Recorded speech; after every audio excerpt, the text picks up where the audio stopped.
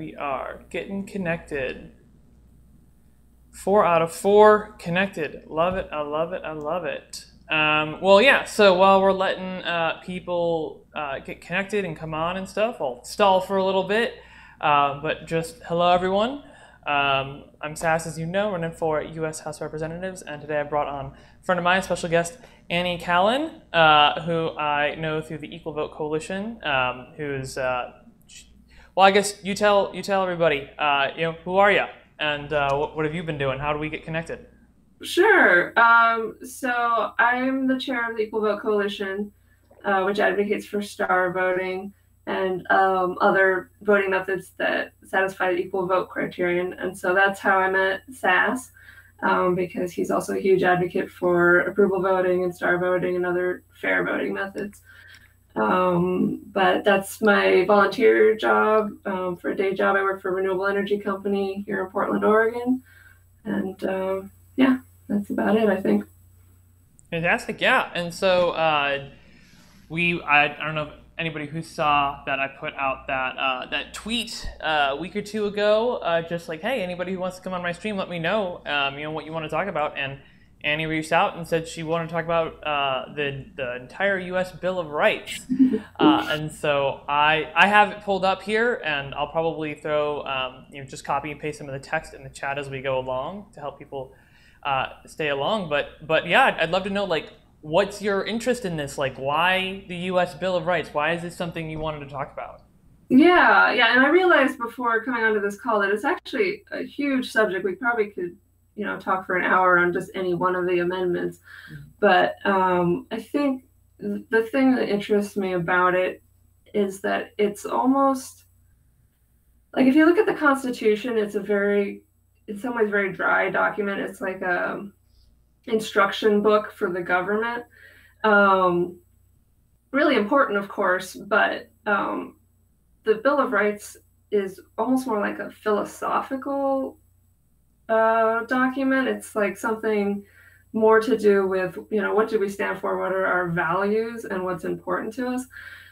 So I think that's what's fascinating to me about it. And probably why it wasn't actually included in the Constitution itself is because in some ways it's almost unnecessary for a document that's talking about, well, how is our government structured, and yet has become so important to what it means to be an American. Yeah, it definitely. Sorry, I'm a very echoey space. Sometimes I yell over myself. Oh, no, that's fine. It does feel like separate in its own. It does feel like it's this extra, like it has a different nature to it. Particularly because there are 10. I know originally there were 12 was the plan, and 10 of them made it through the process. But it certainly, I think you've put it into words in that, like, it's this dichotomy of, like, this just kind of like mechanics versus like philosophy kind of a thing. Yeah. And I think that that's a really good way to put it and to better understand the context of, like, all right, the mechanics won over these type of people, but there was a whole other group of people they had to work with that were, like, they needed a philosophical justification. And so that was really important. And so, yeah, I think it was really great. So is there any particular place you want to just start with the preamble? Do you want to go straight to the First Amendment, or do you have ones you want to highlight? Or Yeah, I mean, we could probably start with the First Amendment, which, by itself has so many rights in it. And it's funny how short these are for how important they are and how much they cover. But before we jump into that, I just want to clarify one thing that I learned just yesterday, which is that actually of the 12 that were proposed, 11 have actually gone through, but the 11th one didn't go through until like 1992 when it was ratified, which I thought was pretty fascinating. Yeah, our 27th Amendment, and if you consider that was written back in the 1780s, that means there's no language in our Constitution that was written in the last half century. Wow. Yeah. That's crazy. Yeah, so I have a whole bit about, I don't know if it's a living document anymore, maybe it could be revived, whatever, but we can definitely focus on, I definitely want to, like you said, just the First Amendment alone has so many rights in it, and it was so interesting, when I started campaigning, and I'm looking through this entire document much more often than I used to, and so it's like one of the things for me is like the way that human rights are spelled out in this document is like mechanically different from the way that we think about human rights today. And I Mm. think that's just like an important thing to understand and highlight. But I'm sure you could talk about that. So I just want to let you say what you want to say about it. Oh yeah, sure. So you mean jump into the First Amendment here? Yeah, go for it. All right. Well, it says Congress shall make no law respecting an establishment of religion or prohibiting the free exercise thereof, or abridging the freedom of speech or of the press, or the right of the people peaceably to assemble and to petition the government for redress of grievances. So, obviously, these are all really vital and important rights that we have as citizens. And, I think it's interesting that it is talking about what rights the people have, whereas most of the Constitution is talking about what rights the states have or what right the executive branch or Congress or the Supreme Court have. But this is talking about the people themselves. What are the rights that they have? So the first one, freedom of religion. It's, I think, pretty surprising that in those days that they even considered this, because I mean, there wasn't a lot of variation in religion. Like I think pretty much everybody was Christian, right? So, there were a few Jewish people, there was, Protestants and Catholics, but the fact that they had the foresight to understand that that's important, that people can have, any religious beliefs, and that the government shouldn't be involved with that. That alone is pretty revolutionary. And I'll just say while you're thinking, it's easy to criticize the Constitution. There are lots of things that I would criticize in it, particularly from a, like with the modern voting science that we have and the way that they've set up a lot of that stuff. With a lot of complaints, but there are some things in it that are really, really were revolutionary. I mean, the three-branch system, the division of levels of government for the republic, and like you said, this freedom of religion. Some of these things were really, big deal, and I think meant a lot, and if we look at other countries around the world, even those with much more modern constitutions, many of them are modeled after ours in a variety of different ways. So right. You're very right that freedom of religion thing that was a big deal. And I think what's interesting to me is that the document, if you look at the Bill of Rights as a document, it has like really important values in it, but a lot of those values were not being carried out day to day at the time, certainly, and sometimes to this day aren't. So obviously people discriminated against each other on the basis of religion and all of these other things, but the fact that what it says in writing is that the government can't decide those things. That's, I think an important first step, and so sometimes the humans are flawed and we're going to make mistakes, but we can set up our systems in such a way that they are better than we are in some ways, and so that hopefully over time those systems can make a really robust government and something that will last for a long time and eventually hopefully become the thing that it needs to be. So did you want to keep talking about religion, or we should move on to the next one? Let's keep moving. Okay. Abridging the freedom of speech is the next one.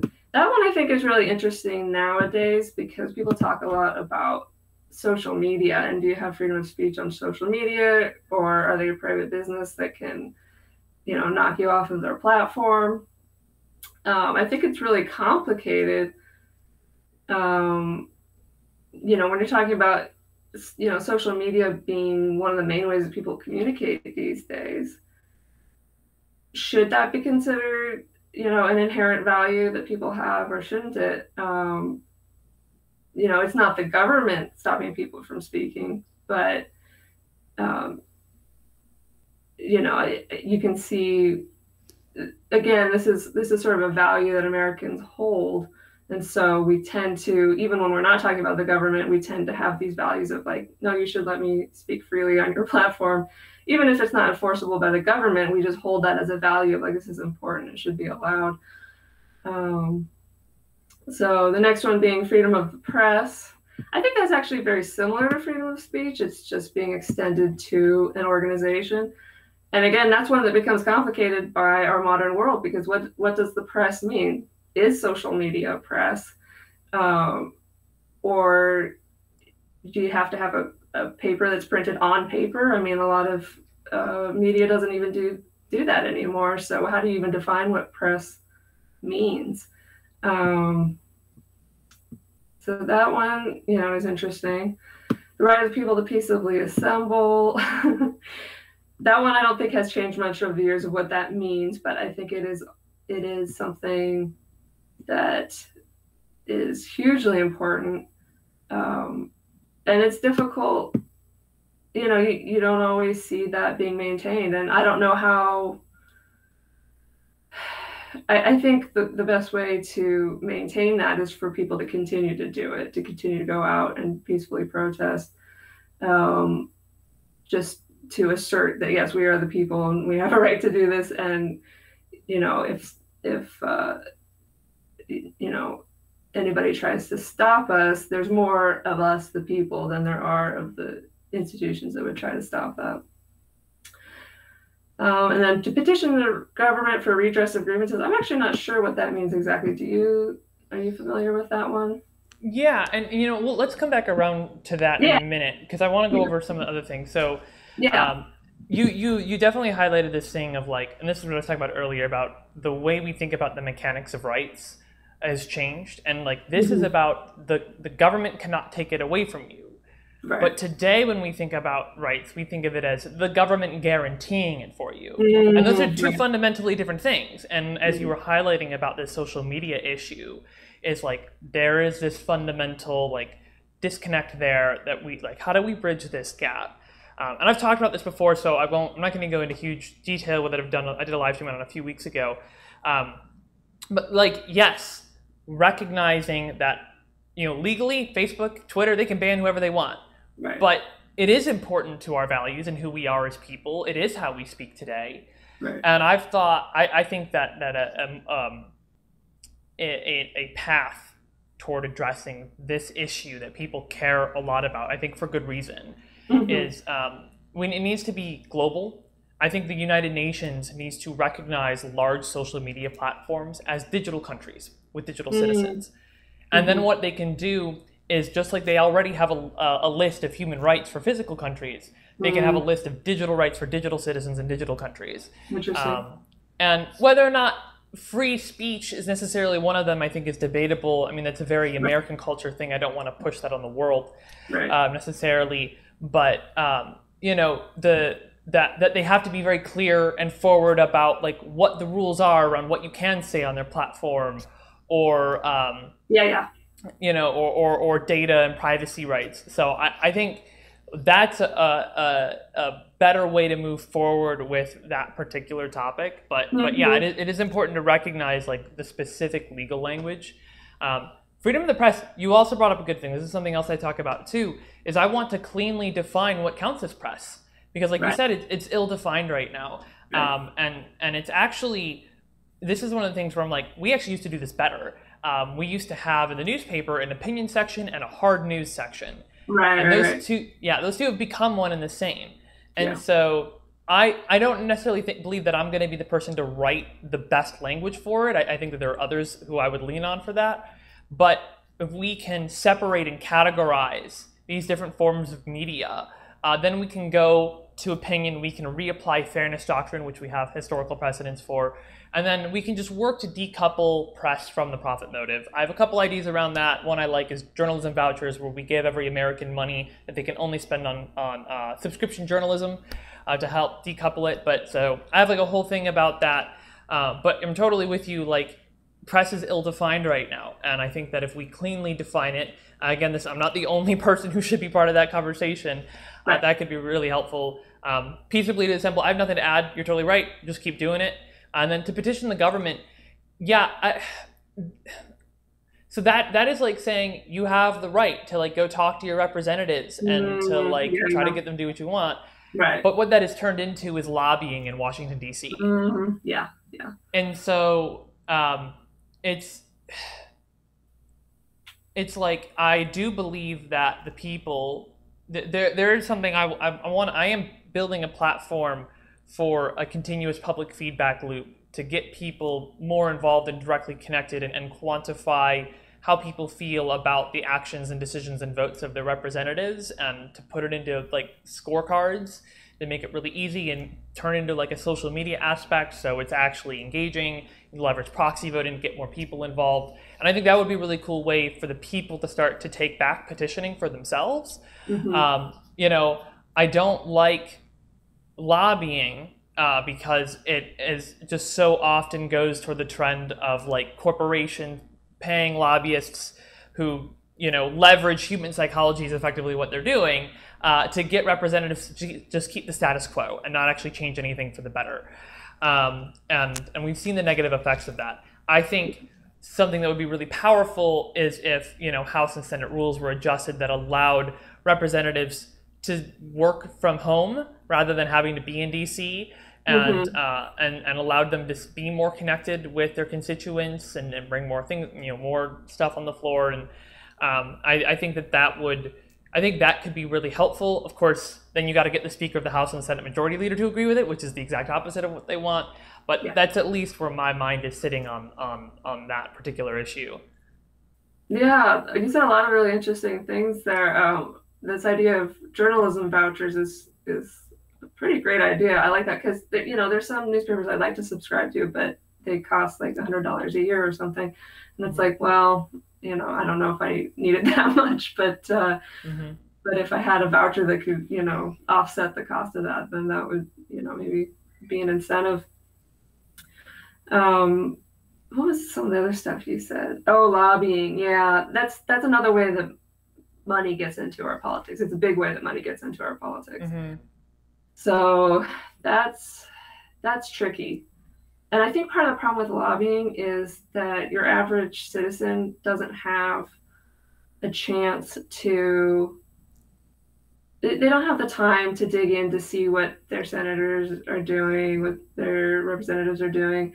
They've got their day jobs and they're busy. They got their kids, and so the people who are paying attention to what's going on a lot of times are the lobbyists who are paying to get the things done that they want to get done. So I don't know what the solution there is, but clearly there's a problem there. We'll move on to the Second Amendment. So let's move on. Now this one. I just have a problem with the grammar. It's just very poorly structured. The sentence is very poorly structured, but go for it. Yeah, this is a tricky one. So I'll read it. A well-regulated militia being necessary to the security of a free state, the right of the people to keep and bear arms shall not be infringed. Yeah, is there a verb missing there? A well-regulated militia being necessary to the security of a free state. It's just the commas, like it could be the clauses could be rearranged, like. Yeah, you're right. That's a badly written sentence just from a grammar standpoint, and I think it's a very confusing. I think the reason why it's confusing to us in the modern age is because when it was written, it was very easy to know what an arm was and what a militia looked like, and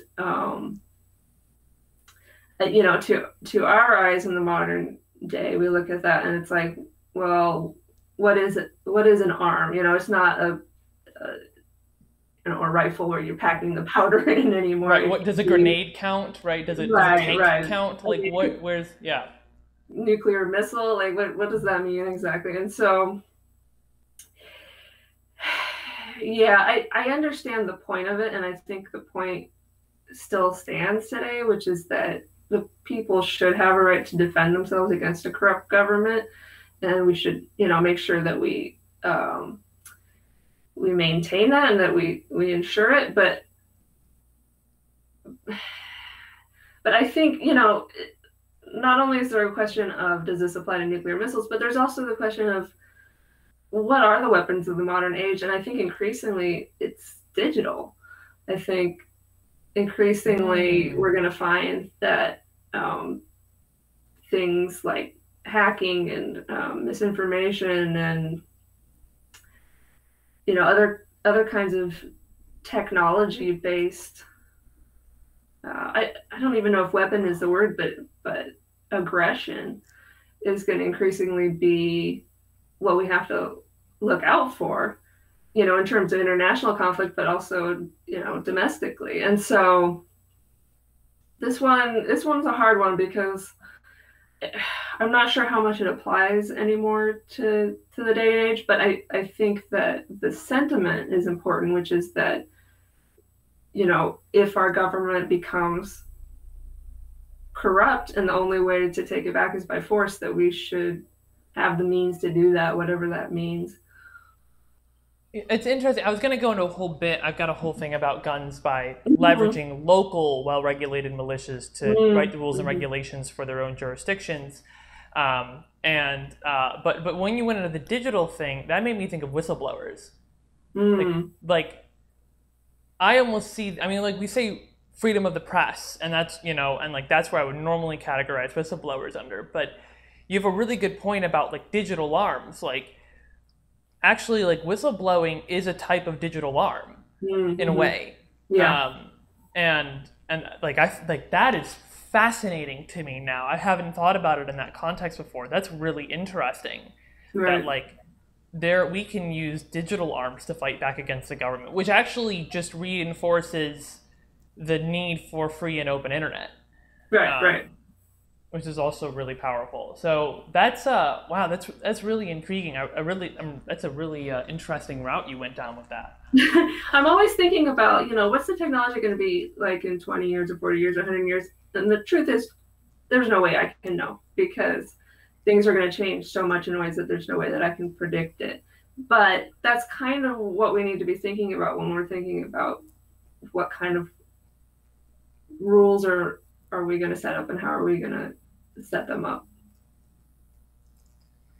Yeah, yeah, and so there's definitely deeper conversations that need to happen around that, which is why we need people in Congress who live in the information age and not in the Yeah, 20th century. yeah, yeah, yeah. And it's tricky because a lot of times older people are the people with experience in government, so it kind of makes sense that they're the ones that sort of uh, get elected. But just because you're older doesn't mean you can't be educated on technology and have an interest in thinking about the future. Yeah, and I'm not opposed to. I'm not. It's not about being ageist necessarily. It's more just about the people who don't understand this stuff, who aren't living in today's age. I don't care how old they are. Right, Like right. yes, they will tend to be older, but that's not actually the qualification. The qualification is do you know how to send an email? Right, Right. like, right, like that. Like, you can't be asking when Mark Zuckerberg is testifying in front of you. You need to be like asking him questions about antitrust, Yeah, not yeah. about why your campaign emails are going to spam. You Yeah, know, yeah, so yeah. um, Yeah, Mark Zuckerberg is not your personal help desk. no. Yeah.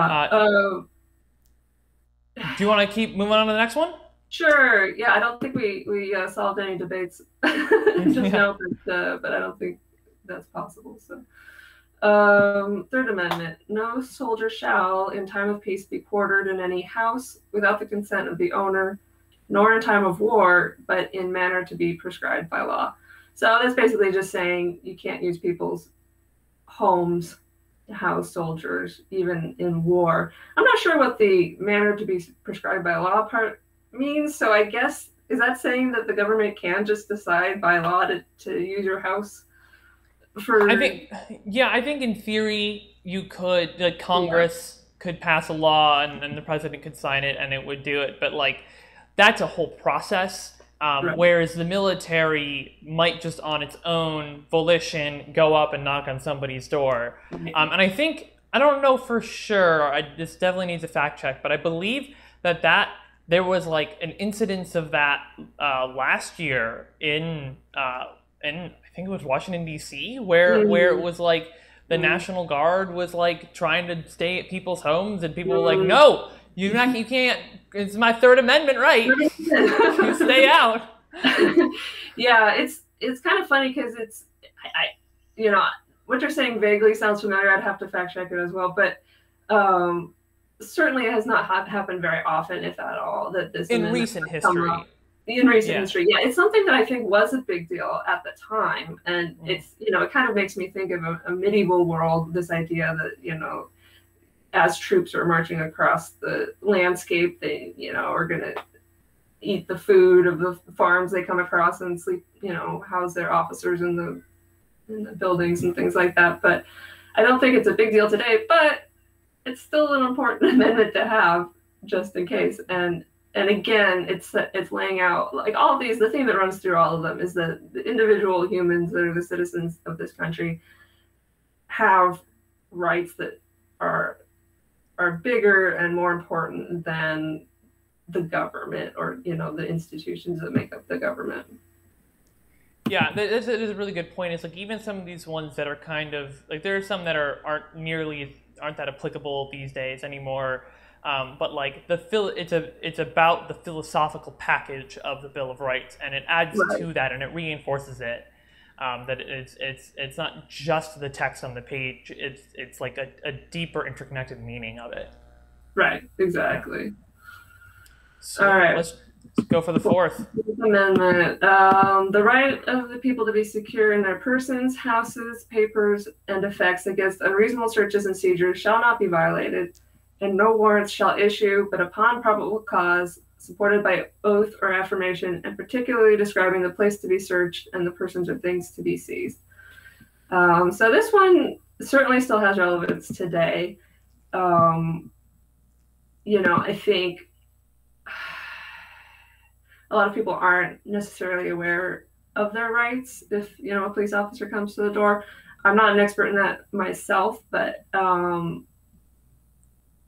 I think sometimes the state will use people's ignorance against them. If, you know, if people aren't aware of their rights, they'll find ways to, you know, manipulate people into giving up those rights. And so, you know, the fact that they can't come into our house without a warrant is important. And I think that the exception there is if a police officer thinks there's immediate danger going on inside the house, then they have a right to go in to try to resolve the situation, which, you know, I can respect. If I'm being attacked in my home, I do want the police officer to come in. But that fact can be manipulated and can be, you know, they can make up any kind of excuse. Oh, I thought I heard screaming inside, you know, whether they did or not. It's a hard thing to prove. And so this can result, I think, in a lot of unnecessary violence and just a violation of people's rights to be able to be safe in their homes. Yeah, we definitely see a lot of civil cases leaning on the Fourth Amendment, for sure, and civil and criminal cases, I should say. I do know that the police have some kind of like acronym that like goes over all the things that they're allowed to like enter a place without a warrant because of, and it's mostly seemed pretty sensible to me. But again, it's about like how does it settle in court? What does it come down to? Right. You know, and the whole idea of like this also digs into the checks and balances of the three-branch system of like, okay, well, now you have the judicial branch checking on the executive branch through this warrant process. So like you need to get a warrant from a judge, and you can only search and seize what is spelled out in the warrant specifically. Like, right, and that's laid out right here in the amendment. So yeah. Mm-hmm. But I also want to extend this too into like, what about our smartphones? What about all the data on there? I mean, you know, it's saying they can't go through our papers. Like in my head, that includes every text message I've ever sent. Yeah.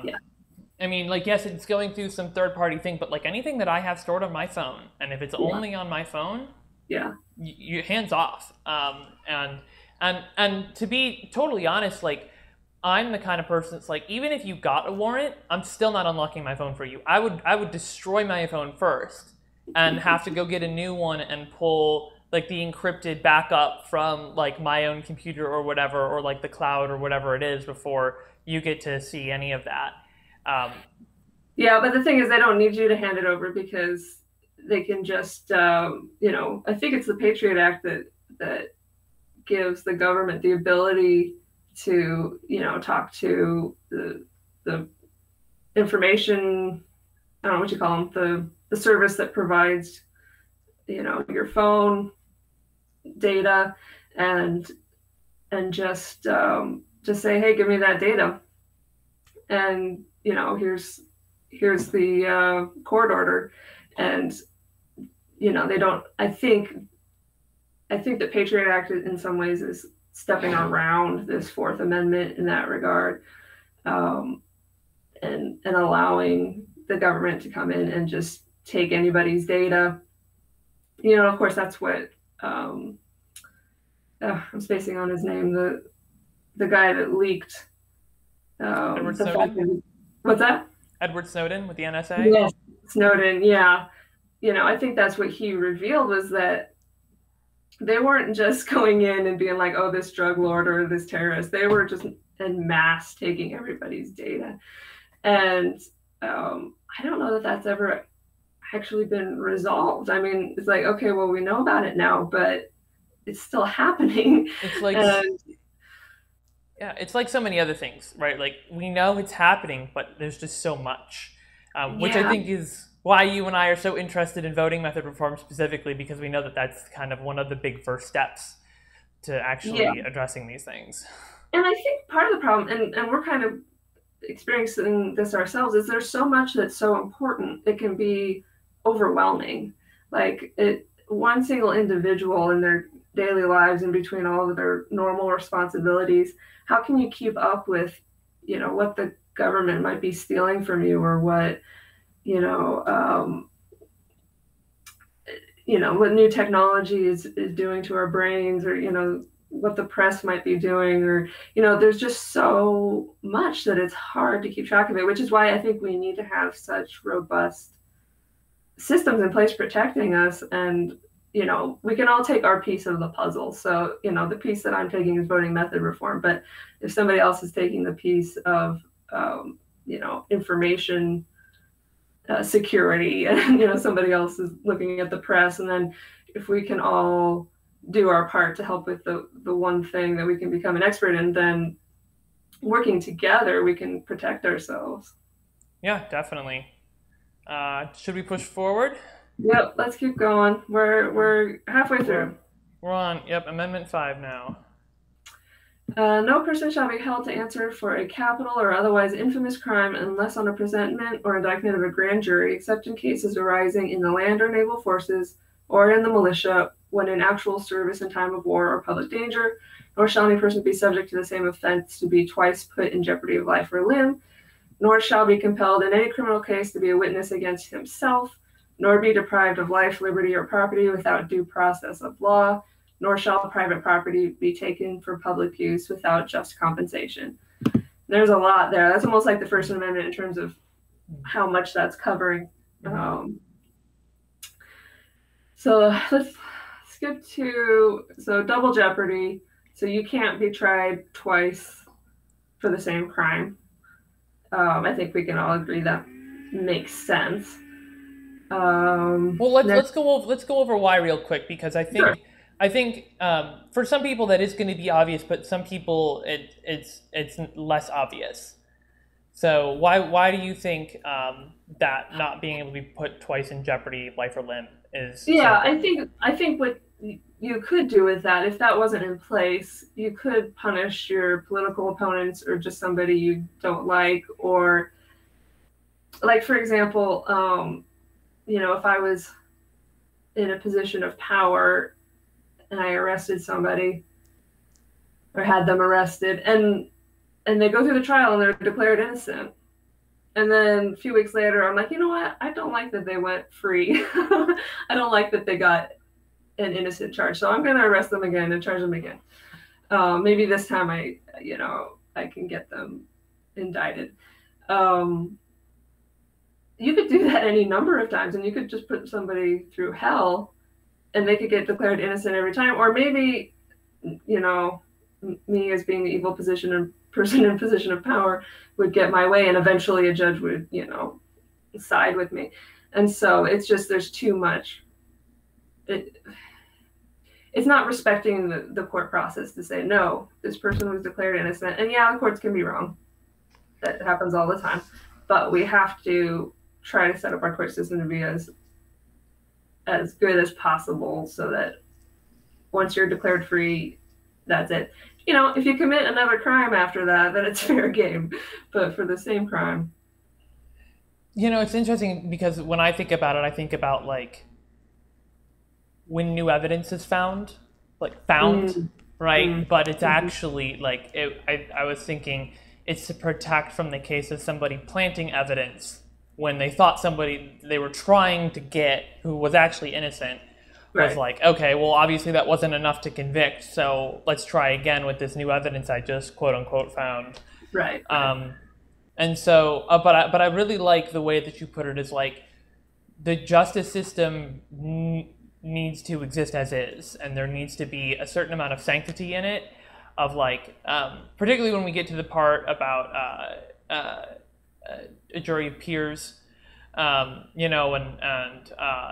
how and like the way that we configure it, like it also helps to, I think that's a good way to put it, is it helps to keep the sanctity of the judicial system, and to say, hey, this branch is real, and it actually does things, and it means things, and it has power, and the interpretations it makes are significant.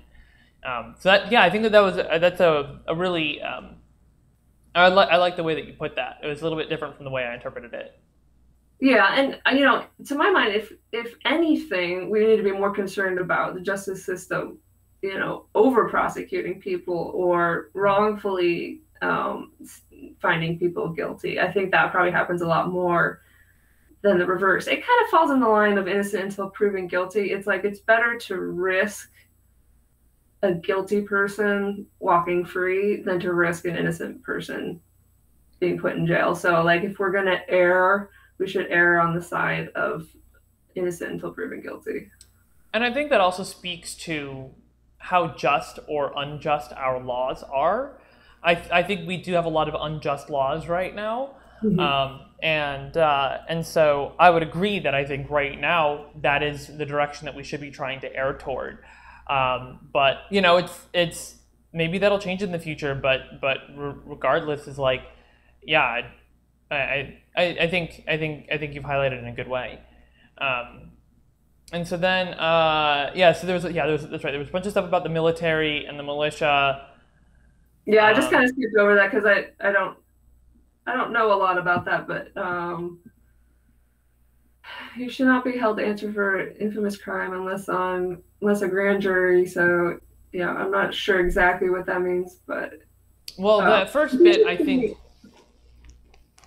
I was just gonna say it's interesting that that there's this exception for the military, which I think is, I'm not sure that I agree with that. I think I understand why it's there, which is that in a military situation maybe you don't have time for a grand jury, but I think that creates problems. I feel like we shouldn't have an exception for people getting fair trial. Yeah, military court is definitely a little bit different from civilian court, and I think that there are negative knock-on effects from that. Yeah. And so, I mean, we would need a constitutional amendment to fix that. Right. So, all right. Same offense. Nor shall be compelled in any criminal case to be a witness against himself. Yeah, that's interesting, and I don't know what that's speaking to exactly historically, but it might be to prevent a situation where a person is threatened. You have to admit to this crime, or we're gonna hurt your family or something like that. That's the only thing I can think of that would that would cause that to be there. Do you know anything about that? Yeah, I have wondered it. I've never Googled it. Let me witness And against. I don't think it says here, but I know you also can't um, testify against your spouse either. So I imagine it's a similar reasoning. Oh, this is plead the fifth. This is like, Uh, yeah, yes. right. Of Yeah, course. you don't have to answer questions or otherwise give testimony against himself or herself, which will subject him or her to an incrimination. Yeah, that's what it's talking about. It's saying you don't have to answer questions. Right. And then nor be deprived of life, liberty, or property without due process of law. Now, this one I have some strong feelings about, but I want to hear your take first. Well, I assume you're thinking of the same thing I'm thinking of, which is, and I can't think of the term for it now, but the government frequently will go in and just take people's homes for public use or That's the next bit. Oh no, yeah, it says property in there. Yeah, no, you're right. life, Never liberty, or mind. property without due process of law. Yeah, why don't you go ahead and say what you're thinking about it? Yeah, I didn't mean to interrupt you. I was thinking of something else. No, Yeah, nor shall be deprived of life. This is huge for me. Fighting for universal basic income. I see that as a way to guarantee people's right to life. Interesting. And again, it is this nor shall be deprived of it rather than guaranteeing it. Yeah. But the wording is a little bit different from what we saw in the First Amendment, and to say that somebody's being deprived of life, like I think in a way I do see it as like, well, by withholding funds or like there was just something that happened in some county in Texas that was like they decided not to extend their free lunch program or something for like school lunch program. Mm-hmm. And I was like, so you're depriving these kids of food, which is in a way depriving them of life. Right. In a way, holding it back. If a kid can't pay for lunch, like you don't like. In my head, that is the government depriving of life, and there's no distinction in here between adults and children in this amendment. Right. And so I think about like what is the extent by which we can actually interpret this phrase nor be deprived of life. How far can we go with that, and how much can we use it to justify what the government does and doesn't do for and against the people? Yeah. And I think, the intention of this is that you can't be killed, you can't be put in jail, and you can't have your stuff taken away from you unless you've gone through the court system and be declared guilty and, your sentence given. So that's, I think what you're describing isn't necessarily the intention of this part of this amendment, but it doesn't necessarily mean we couldn't decide that that's the value that we're going to have. And that's another good point too, is like, what is the intention, right? Because now, I mean, if we look at the Second Amendment, intention is what people talk about all the time around it. It's like, what is the intention? Well, the intention was around these muskets, not around what we have today. But also, like, can we find a way? Can we create a way to make this amendment work in the context of the 21st century? And so I think that's kind of along the similar line of thinking. And I mean, like, there's a certain degree of like, yeah, maybe I am trying to manipulate it too much. Like, you might be right. I think that's a fair criticism. And so, but I mean, thinking about like other things about like, okay, what about when the police shoot people? Yeah. That's big. That's a big problem here. Yeah. That's straight up depriving people of life. Like there's no two ways about that. Right. So yeah, it's there's a lot to be unpacked in that, especially because there are other times in additional amendments down the road, I think in like the 15th, we see with the same phrase, life, liberty, or property, as it gets extended to more people throughout the country, or guaranteed to more people, or more demographics throughout the country, I should say. But yeah, there's so much to unpack there. But yeah, there's definitely that phrase is I think about that a lot. Yeah, and it's really relevant. Like as you pointed out, you know, if a police officer is defending themselves, then fair enough. But oftentimes I think they, that's not the case, and so yeah, we do need to make sure that we're enforcing this, and because if you've been killed, you don't have the opportunity for that due process of law. It's been stolen from you, and so yeah, that's very relevant still today. Absolutely. I guess we should keep moving along. It's already 50 minutes in. Oh no, we're only halfway through. I mean, I think we've gone through most of the juicy ones. They get a little bit more esoteric as we go along. But I think this last piece, nor shall private property be taken for public use without just compensation. So they do allow for private property to be taken if a person is paid. But the problem is that the government also gets to decide what's fair. I think that's determined to be market value, whatever that means. So it's I don't like that the government could just decide that my home is going to be a freeway, and they could pay me what they think my house is worth, and not taking into account any emotional value that I have for it or anything else.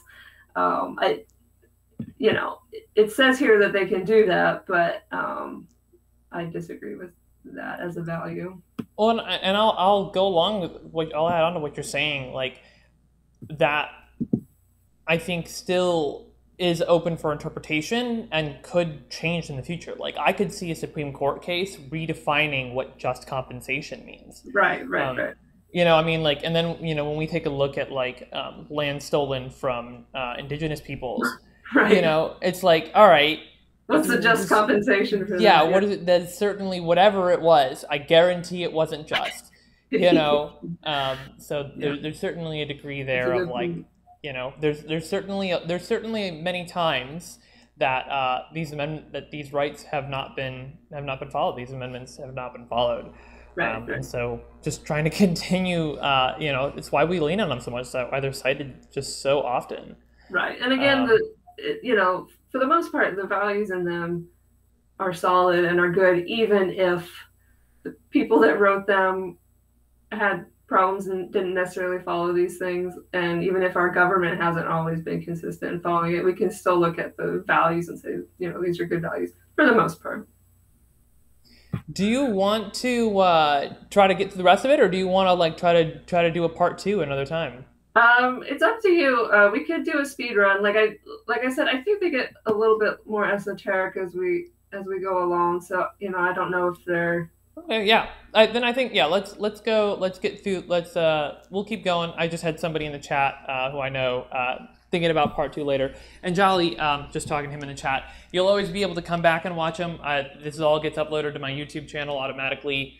I'll send you a link as if you want to watch the rest of it at a later time. But appreciate that. Cool. So Amendment 6, go for it.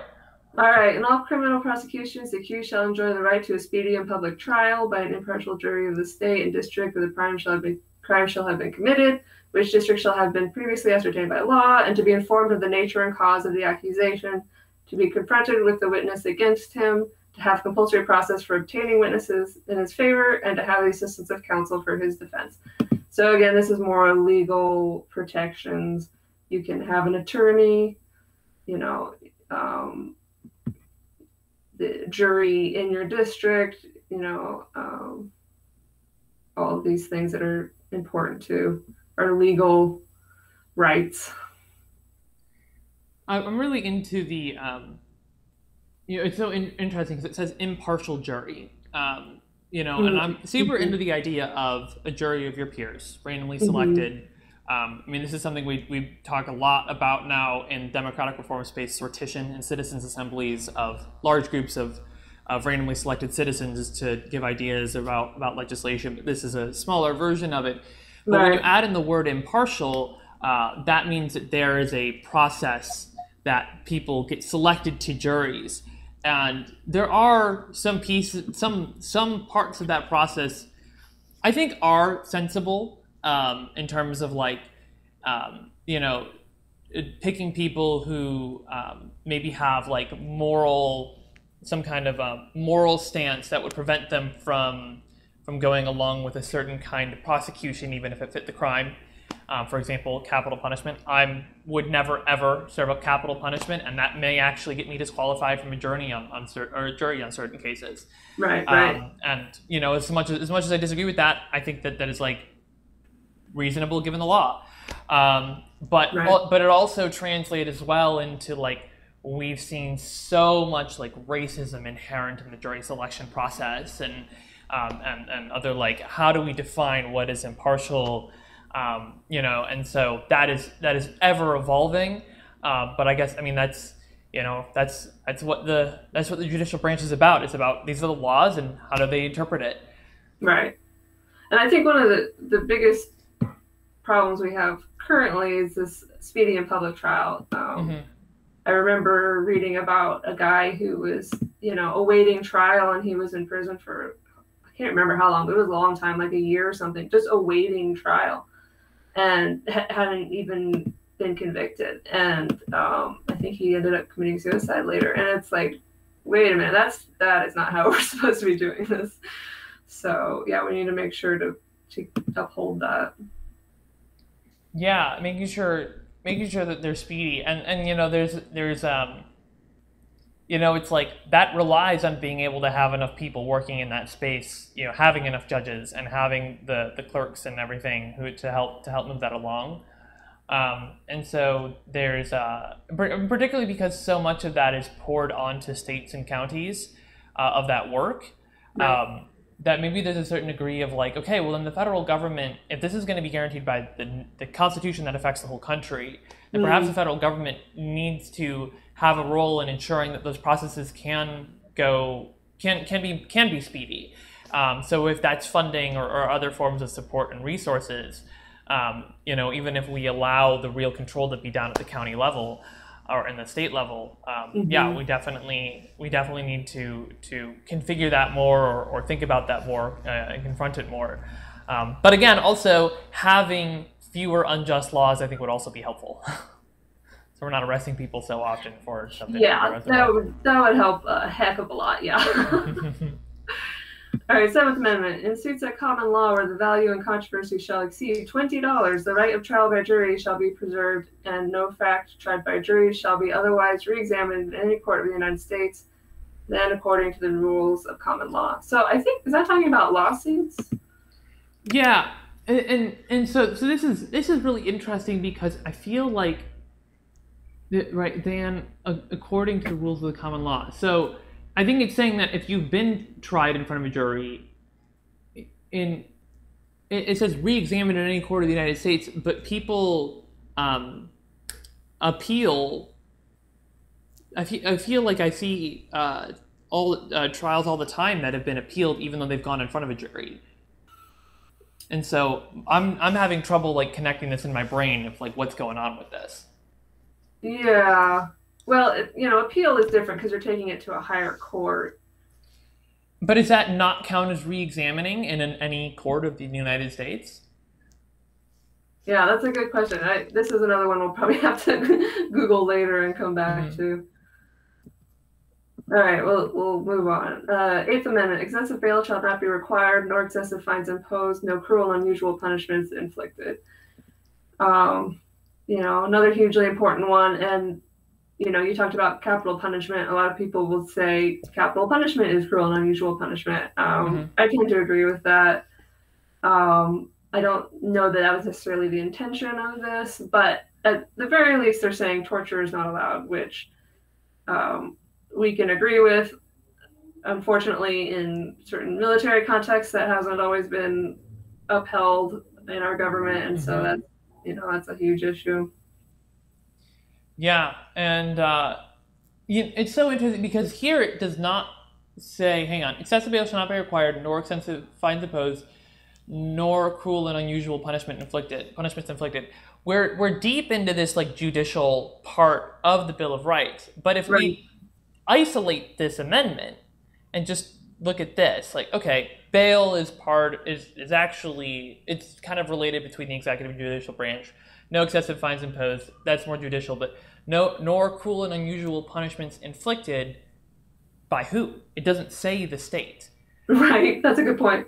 And so it's interesting, like, again, It's in passive voice.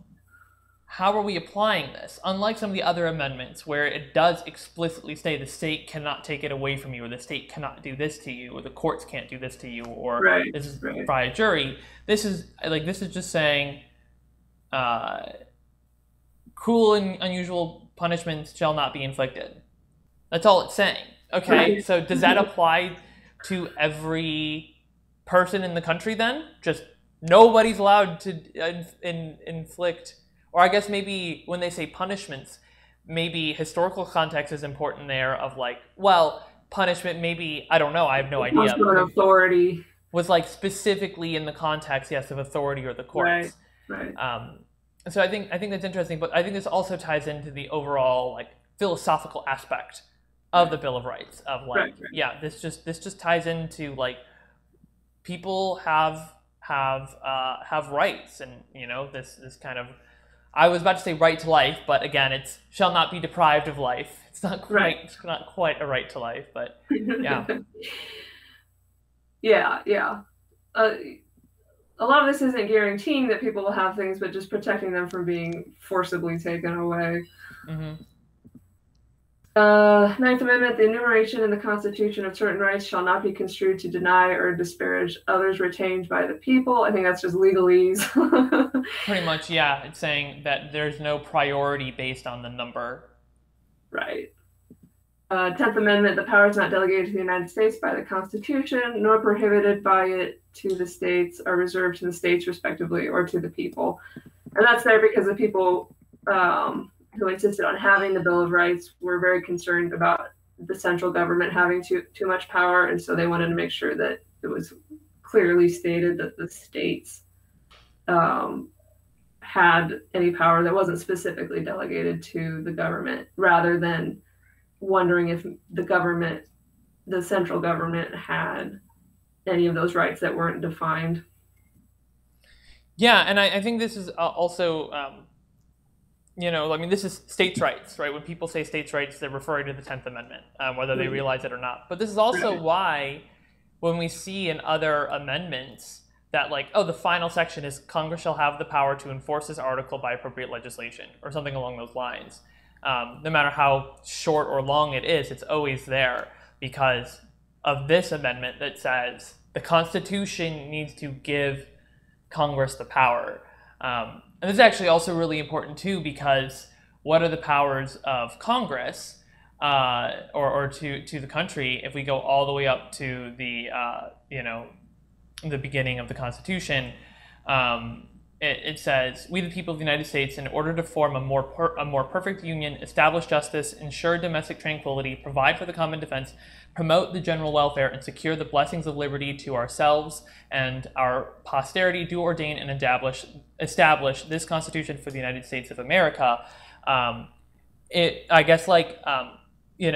Constitutional scholars have looked over like every law passed in the last 70 years or something has almost always fallen under this general welfare clause. And so that's why some people argue that the federal government is overreaching, because this general welfare is being abused and interpreted too broadly. And I think that's just like an interesting conversation worth having. Right. To clarify what that means. And so that's definitely like always something to just like, I think there is some merit to less federal government, but I think at the same time, it's like, if you're going to make that argument, then I think you also have to make the argument that like a lot of that the federal government does do needs to be then replicated by the states, or by your state. And sometimes I think people underestimate how much that really is. But yeah, this is I think this this 10th Amendment brings up a huge conversation around like the balance of the power between the federal government and the states, Right. particularly as we've seen the federal government gaining more and more power over the centuries. And like, is that a good thing? I think it's a question mark. I think that's up to interpretation. Yeah, my perspective is I think it has a little bit too much, but there's also efficiencies that come with a central government, and so it's a balancing act. You don't want to go too far either direction, I think. Yeah, I definitely agree there, and I mean I definitely try to, when I'm forming my like policy proposals and stuff, like thinking about like how can the federal government support states and municipalities in executing these things without mandating them and overwriting their laws. Right. Yeah. So yeah, I think that's the key. Yeah, I think that is how you better get that compromise. Right. Yeah. Sweet. Did you have any like closing thoughts or anything else you want to talk about or go over? I can't think of anything specifically. I appreciate you having me on and I'm so glad to have you. Talking philosophy with me. Mm-hmm. And I think that this is a really important document to go through, like even for people who maybe don't agree with every word in here or whatever it may be, right. At least understanding what this country is, where it came from, where we're at, and what your rights are really, that's a really, really important part of living in this country, is knowing what this country is. Right. Yeah. Sweet. Yeah. Well, I really appreciate you coming on one more time. It's been fantastic. I'm sure we'll see each other again. Yep, for sure. All right. Well, let me stop this stream. Thanks for watching, everybody.